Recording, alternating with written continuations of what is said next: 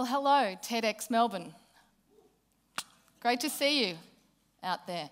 I'm thrilled to be here to talk about something I'm passionate about and something that I've been thinking long and hard about over the past couple of years and working on also. It's around ideas to transform the way we move, innovations for the transport sector. So we all know here in Australia that our transport sector is built on the private car. In fact, in Australia, we have one of the highest per capita rates of private car ownership anywhere in the world. We're up there at number 2 or 3 behind our friends in the US, with the highest, as number 1, with the highest number of cars per capita. Now, the private car has offered us so much, and particularly in a vast country like Australia. It's enabled us to link our cities and towns, get to amazing places in this beautiful country, to keep connected with our families, to have work and travel opportunities and build our economy. So it's been fundamental to this success of Australia. And indeed, historians have noted that Henry Ford freed the common people from the limitations of their geography. However, despite all these fabulous things and all of the benefits of private car ownership, there's been some unintended costs, things we didn't really intend to happen, but they are. So what are some of those? Well, we heard today there's an issue with the way our cars are powered. They burn fossil fuels and they emit CO2 emissions. We know that we've got a peak oil issue, and we know that we have an excess of CO2 in the atmosphere is a big issue. Scientists have been telling us for a long time now that excess CO2 in the atmosphere is going to change our climate and is going to mean that many of the places where we currently live and produce food, we're no longer going to be able to do that. And if the scientists are right, the impacts could be much more catastrophic than that. So obviously we need to look at how we power this great machine a different way. However, I'm not sure that just powering our cars a different way is going to be enough. There's been a few other unintended consequences of the private car. The private car costs us about $13 billion in lost productivity to our economy through traffic congestion each year. And worse still, it costs us $17 billion in our economy through the impacts of road trauma.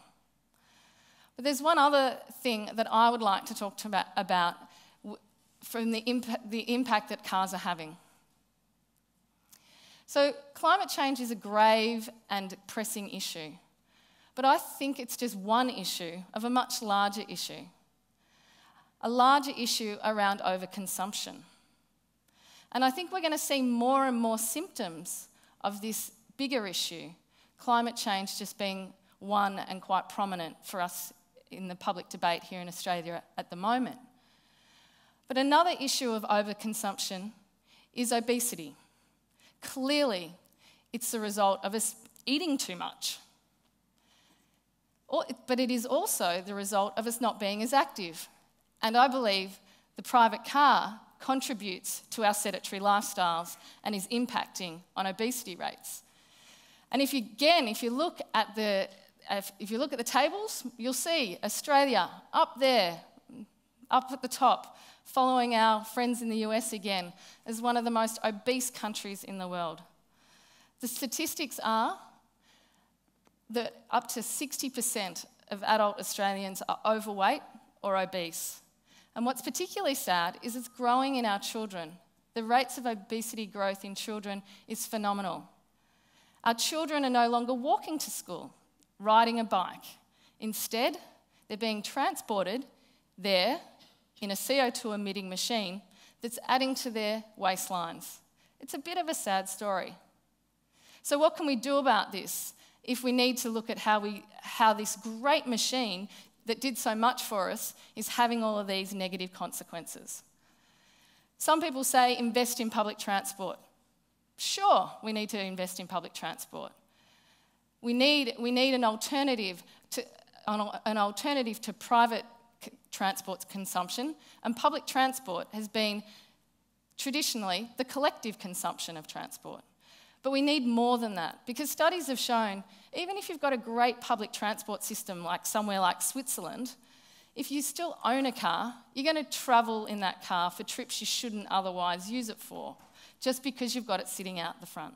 So it's not just about investing in public transport. We need something else to make the change. So I'd like to borrow a concept from the health sector, given the connection I'm making between transport, consumption, CO2 and obesity. You might remember the good food pyramid. It's a triangle with all the things at the bottom being the things that you should eat every day and regularly, through to those that you should eat moderately a few times a week, and to those at the top which you should only eat sparingly. So how would this look for a good mobility pyramid? Number 1, active transport. Transport that burns calories, but not fossil fuels. So that's walking and cycling. We need to do more of it. And we need to stop driving the car to the gym to stand on a treadmill or a stationary bike. It's insane. It's the same issue as our kids not walking and cycling to school. Let's get out there and let's do it. So we need to rethink the way we design our cities. We need our amenities, shops, schools designed closer to us and not in a spread out urban sprawl. But I do want to just draw a fine point on walking. The importance of walking should not go unnoticed to us here today. We're gathered on the banks of the Yarra River, a significant and important place for the Kulin Nation, of cultural heritage to the Wurundjeri people. And you will note that for 50,000 years, Indigenous people in this country did nothing more than walk gently on the land. They had no excess CO2 emissions and not an obesity problem. So in acknowledging and paying my respects to the traditional owners of the land today, I'd encourage us to take their lead as the traditional custodians of the land and make walking the main form of transport. So active transport's number 1. Number 2 is an expanded, integrated public transport system. Now, we currently think of public transport as the traditional bus, tram, train. We need much more than that if that system is going to compete with the private car. So what else was going to be in the mix? Well, we need bikes to be in the mix. And yes, we do have a public bike share scheme here in Melbourne, but sadly, it's not booming like the public bike share schemes around the world. Now, I think that has a lot to do with our mandatory helmet laws. And that's something that I'd like to see change, such that people are not bound by that rule so they can easily jump on a bike. The other thing is that the public bike share scheme needs to be linked into the public transport system. It's run on similar kind of technology as, dare I say it, the MyKey smart card that runs our public transport network. But if you were able to walk up to the bike share scheme with your MyKey card and not have to wear a helmet, you might give it a go. You might walk up, swipe it, take it for a spin, drop it back somewhere else, and get involved in cycling as a mode of public transport. So with regards to public transport, yes, we need investment. We need more money, more trams, more trains, more buses. We need to abandon timetables. I mean, who cares about the on-time arrival of Yarra trams? We want trams, trains and buses coming at a frequency that we know when we get to the stop, there'll be one coming soon. We need to connect our traditional public transport network into the broader world.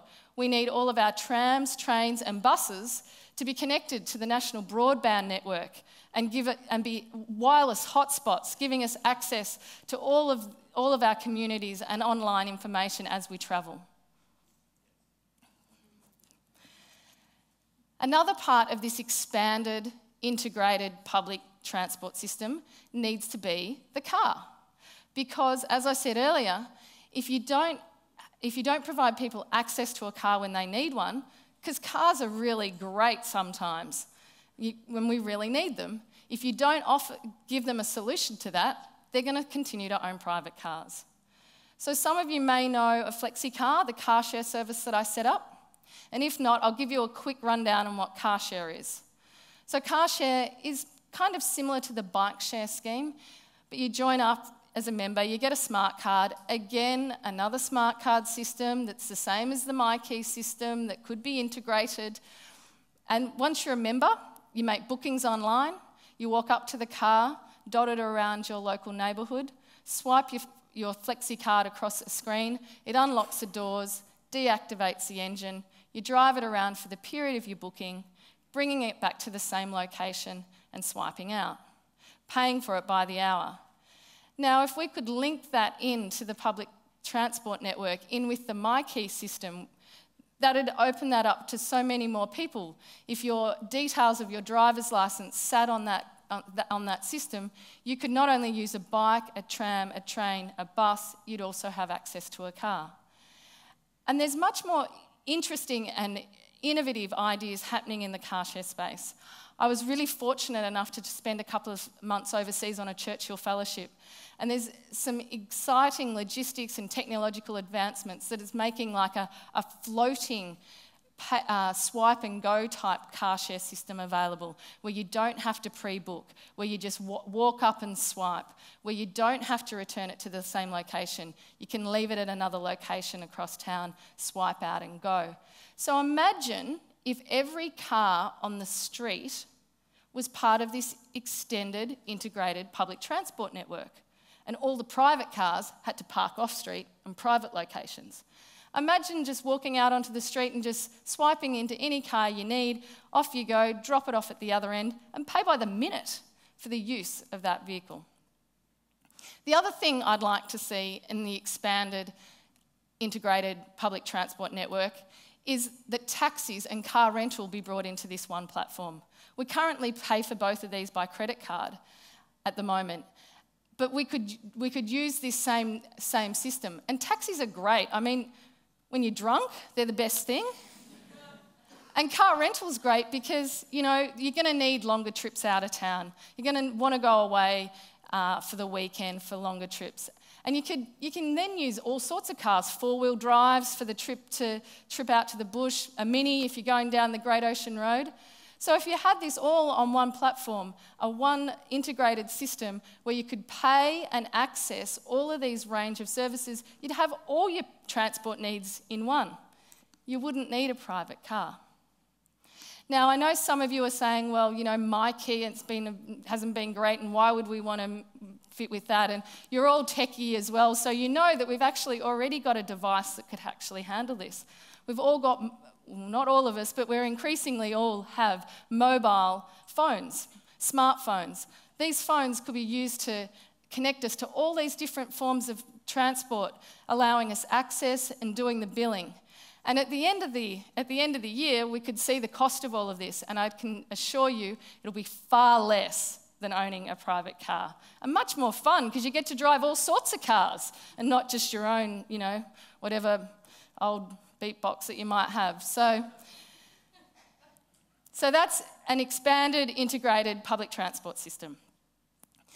Thirdly, I'd like to talk about cars done differently. So I think there will be still private cars. Unfortunately, we've designed our cities with lack of public transport investment, poor access to being able to walk and cycle to the things that we need to access each day.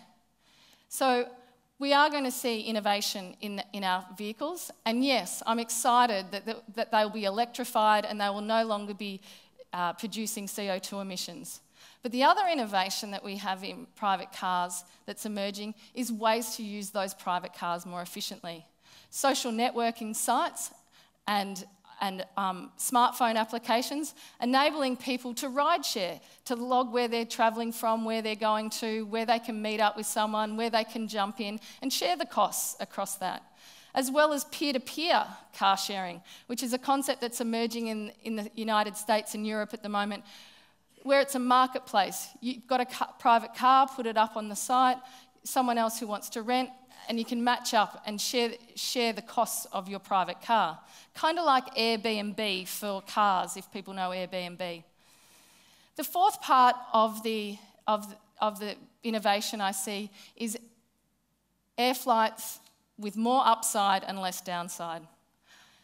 Obviously, flying creates great opportunities for us culturally.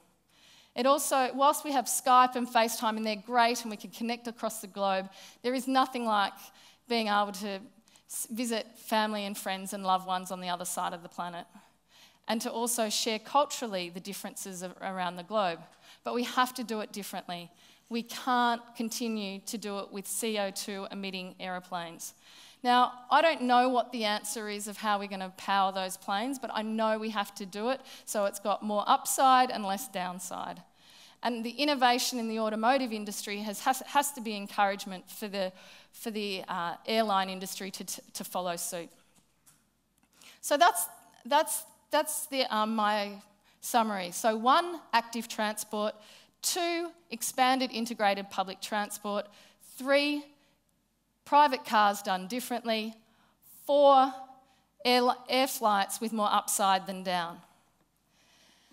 There is actually a 5th that I have been contemplating and wondering about, and it's a bit out there. In fact, it's way out there. It's actually about space travel. And I've been thinking, how can we get to space so we can see that beautiful image of the Earth from space? That might help us realise that we're over-consuming. That might help us realise we have to innovate, we have to use the technology we have, and we have to create behaviour change. But I don't know a way to get to space that isn't massively CO2 emitting at the moment. So all I can say to you is, let's hold that image of the Earth in our head, the one that we see from space. Know that we've got nowhere else to go. And use that to help us use the tools that we have to create a future where maybe, if we get this right, some bright person in the future will work out a way of how to transport us into space. And we can sit there out in the galaxy, staring back at Earth, knowing we've got nowhere else to go, but really happy and pleased and proud that we did what we did, we innovated, we used our technology, and we created change so that we could return there and be very happy. Thank you.